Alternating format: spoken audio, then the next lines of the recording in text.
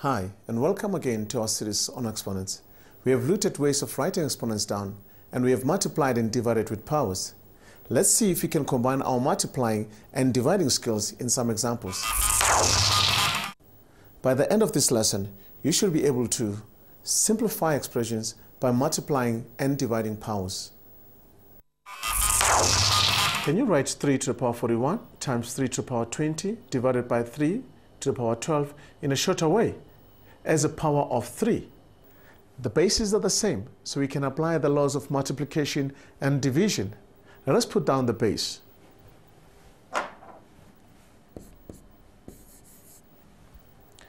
Now, what about the exponents? Since there are no brackets, we must work from left to right. So we'll end up with 3 to the power 41 plus 20. Why? Because 3 to the power 41 times 3 to the power 20, our first law, it says we add the exponents. Second one, we subtract 12. Why? Because the law says if you are dividing, we can subtract the exponents. That will give us 3 to the power 41 plus 20 gives us 61. 61 minus 12, that will give us 49. Look at the difference between 3 to the power 41 times 3 to the power 20 divided by 3 to the power of 12, 3 to the power 41 divided by 3 to the power 20 multiplied by 3 to the power of 12, and 3 to the power 41 divided by 3 to the power 20 divided by 3 to the power 12. You can get quite confused if you do not think carefully about the order of operations here. We can write the first one, 3 to the power 41 times 3 to the power of 20 divided by 3 to the power of 12 as 3 to the power of 41 multiplied by 3 to the power of 20 divided by 3 to the power of 12. And the second one, 3 to the power of 41 divided by 3 to the power of 20 multiplied by 3 to the power of 12 as 3 to the power of 41 multiplied by 3 to the power of 12 divided by 3 to the power of 20. And the last one, which is 3 to the power of 41 divided by 3 to the power of 20 and divided by 3 to the power of 12 as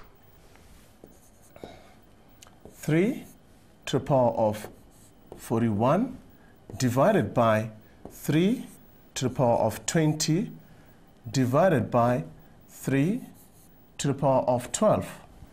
Remember that for any number, when you are dividing, you can multiply by the inverse of that number. So we can multiply by 1 over 3 to the power of 12. And that will be equals to 3 to the power of 41 divided by 3 to the power of 20 times 3 to the power of 12. Now, let's simplify this. We have already done the first one, but have another look. Let's carefully look at where our operations appear, the multiplication and the division. Remember our first law. We said when we multiply, we can add our exponents. So that means we'll have that 3 to the power of 41 plus 20 divided by 3 to the power of 12. That will give us 3 to the power of 61. Now we said if we are dividing, our second law says we can subtract our exponents. Therefore, that will give us 3 to the power of 49. Our second example is different from the previous one. Can you see the difference? Look where your operations are this time, your multiplication and your division. Right. This time we're multiplying with 3 to the power of 12 instead of dividing with 3 to the power of 12. So there again, apply your first law, 3 to the power of 41 plus 12 divided by 3 to the power of 20. If you add 41 plus 12, that gives us 53. So we'll have 3 to the power of 53. We take away 20. That will be equals to 3 to the power of 33. In the third example, both operations are divisions. That's here and there. This can be confusing, so we'll take it one step at a time. Right, let's look at this. Remember we said if we are dividing, it means we have to subtract. That will give us 3 to the power of 41. You take away 20 and you take away 12. That will give us 3 to the power of 41 take away 20. That gives us 21. 21 take away 12. That will give us 3 to the power of 9. Let's look at this example with variables. In this example, we have x to the power of a divided by x to the power of b multiplied by x to the power of c. Can we write this example as a power of x? Remember the laws? When you multiply powers of the same base, you can add the exponents.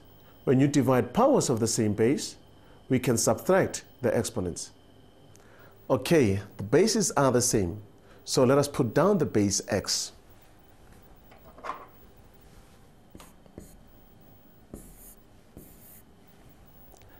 Are you ready to write the exponents?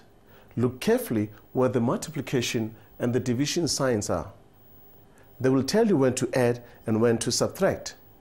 So, the first one, we give an x to the power of a. We're dividing by x to the power of b. Remember our law says if you're dividing, that means we can subtract. And the last one, we're multiplying with x to the power of c. That means we can add our exponent c. We will need to practice this, so let's do a few more examples. Write this number, a to the power of 24, a to the power of 12, and a to the power of 2 divided by a to the power of 15, a, as a power of a. Note, if we don't write multiplication signs, it still means multiply. First of all, are the bases all the same, namely a? Yes, so we can use the laws of exponents. Let's see. We can apply our first law there. A to the power of 24 multiplied by a to the power of 12 times a to the power of 2. First law says if you're multiplying, we can add the exponents. Therefore, we'll have a to the power of 24 plus 12 plus 2. We'll do the same thing at the bottom. It will be a to the power of 15. If it's only a, that will be the same as a to the power of 1. So we add plus 1 there.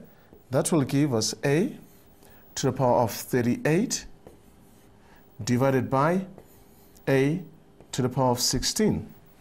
It's division now. Second law, that means we can subtract.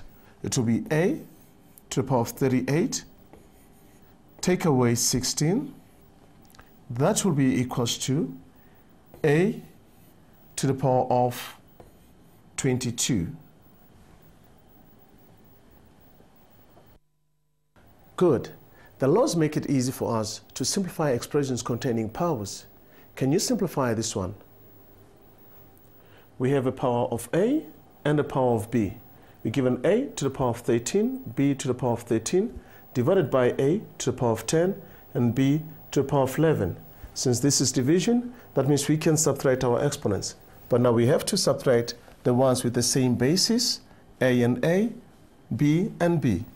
That will give us a to the power of 13, take away 10, multiplied by b to the power of 13, take away 11. That will give us a to the power of 3, times b to the power of 2. Here are the important things to remember from this lesson. We saw that to multiply powers with the same base, we must add their exponent. And to divide powers with the same base, we must subtract their exponents. Just remember that these laws only work if you have powers with the same basis. Can you multiply and divide numbers that are written as powers? Check yourself by doing this task. Simplify. Number 1, a to the power 7 divided by a to the power 2 multiplied by a to the power 5 multiplied by a to the power 2, all divided by a. Number 2, b to the power 12 multiplied by c to the power 7 divided by b to the power of 9 multiplied by c to the power of 7. Number 3, 10 to the power 3 plus 10 to the power 2 multiplied by 10 to the power 2, all divided by 10 to the power 7 times 10 to the power 3 divided by 10 to the power 4. Watch out, this one is tricky. Well, our time is up, folks. I hope you've enjoyed working with powers. In our next lesson, we'll see how we work with numbers and powers. Salam gahle.